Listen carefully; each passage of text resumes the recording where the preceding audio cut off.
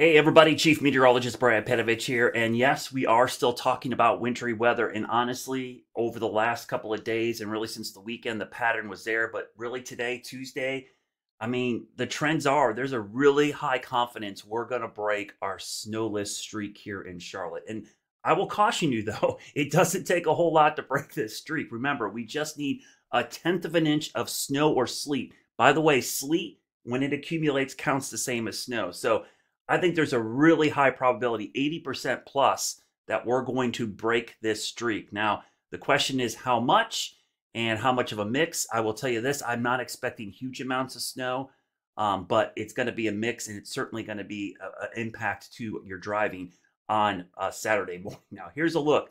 1,081 days as of today. If we get to Friday, it would be 1,083 days without measurable snow. So if we break that streak, that's what's going to happen. So let's get right to some of the details. We'll dive straight into this here, kind of show you the system. Same thing as yesterday, still seeing the development here of this low pressure across West Texas, moving into Texas.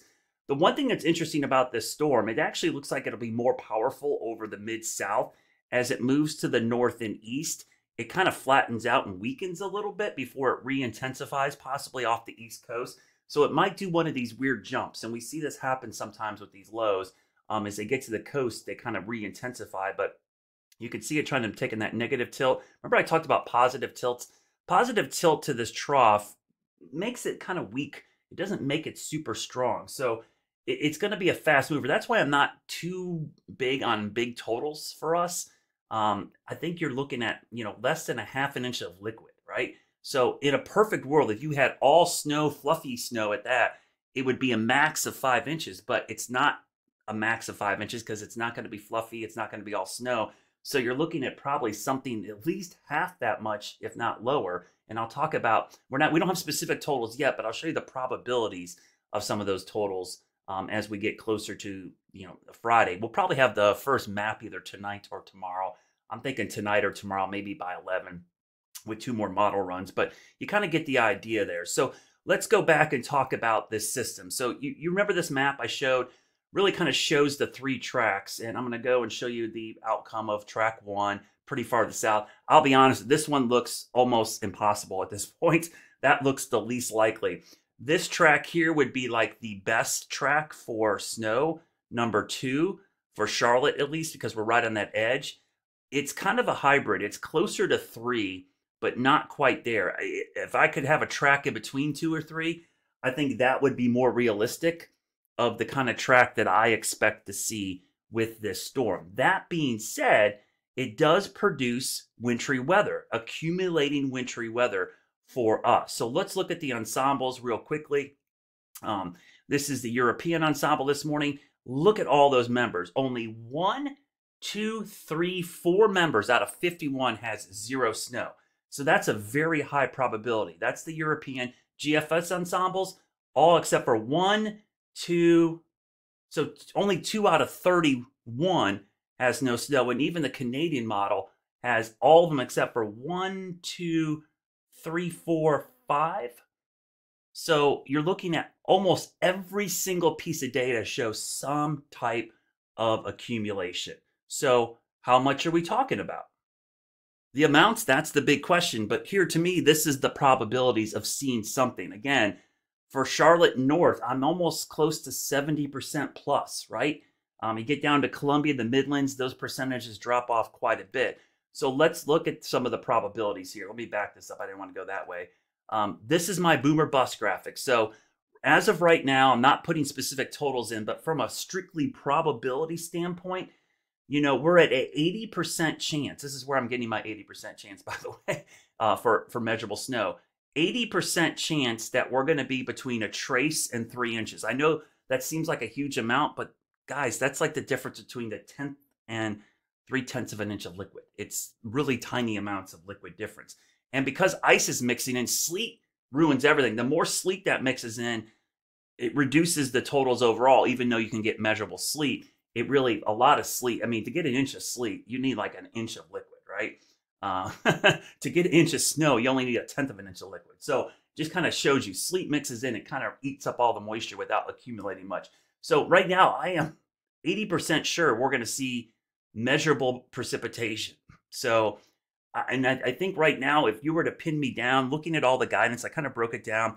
European ensemble mean, which is the average, is 2.5 inches of sleet or snow. GFS ensemble mean is 1.8. The Canadian is 2.7. And then if you blend all those with the deterministic, you're getting something around 9/10 of an inch. So just below an inch of snow or sleet accumulation, which is measurable, right? But not huge amounts. So how is this going to impact you? So the snow meter, for the first time in a long time, since 2022, I have it at a 3 because there is a legit chance of snow. It might go up a little bit, but trust me, it's probably not going to go crazy. Charlotte will probably close, but it doesn't deserve to close for this. But it's been 2 years. I think that's what I was always worried about, going 2 years of a snow drought. When we get any snow at all, people are going to freak out even more than they normally do. Remember, we average 3.5 inches of snow per winter. It's supposed to snow every winter. It's not supposed to not snow like it did the last 2 years, which are the first 2 years in 146 years of record keeping. So those were the anomalies. This is not. This is normal. The lack of snow was not normal. So got to make sure we keep that straight. So potentially we're going to see some measurable snow. And again, I'll go back to the potential here. It's going to cause basically, oh, that's the wrong graphic. Sorry, guys. That's actually the wrong graphic. It's going to cause rough travel as we go into Friday night and Saturday morning. So the timing, right? Everyone's asking me about timing. After 5 p.m. Friday through about noon on Saturday. That's the best window I can give you right now. But within that window, there's going to be a mix of everything going on. So just remember that. Let me move to this graphic here again. Most of this will probably start as snow, change to sleet or freezing rain. So it's not going to be all snow. So just the best chances of snow actually will be at the very, very beginning of this event as it approaches. So real quickly, let's look at what this is going to look like as it heads our way. All right, so we're going to look at the European model for this one, not because I think it's the perfect model, but because it's been most consistent. Honestly, I would not read too much into this. Like I always say, this is a deterministic model. I just want to give you a general idea, more of the timing and placement, and just know that the timing and placement is plus or minus 50 miles with the placement, maybe plus or minus 6 hours with the timing, right? Okay, so we'll go through time. You'll see the system develop on Thursday, really. So this is Thursday night into Friday. Here's our storm system developing. Pretty big snow event for Texas, Oklahoma, Arkansas. Watch the movement of this system and notice where the low is. It's pretty close to the coast, but it's moving inland, right? So what I'm talking about is the surface low, which is right here. Look where it is. It's on the coast. So remember what I said about the track? The track needs to be further down here for all snow. This is not like too far north, but it's also a little too close. It's certainly not up in here, which would mean all rain, but again, it's close enough. And again, it's not super strong. 1,005 millibars isn't going to rock your boat here. We get into, this is 2 a.m. Saturday morning. So let me back this up. Remember I said the best chance of snow is at the beginning. So this is Friday evening. This is all snow in here, right? So it's all snow Friday evening till about 8 p.m., 9 p.m.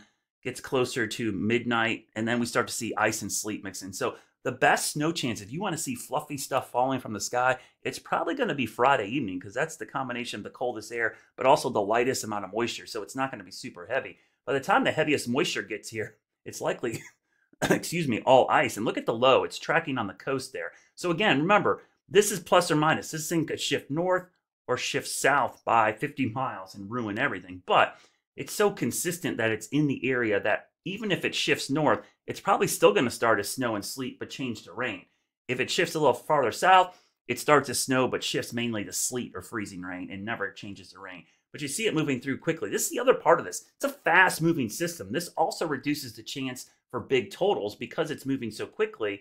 It's gone. And look, it actually gets stronger off the coast. Look at the pressure drops to 993 millibars and gets stronger away from us. So kind of a bummer for snow lovers that it didn't bomb out closer to us, that it happens farther away. Now, could it bomb out closer to us? If that happens, that could ramp up our totals, but right now I'm just not seeing it. So that's the latest. I'll have updates over the next couple of days, but we are keeping a close eye on this for travel issues primarily. Again, don't look for huge totals.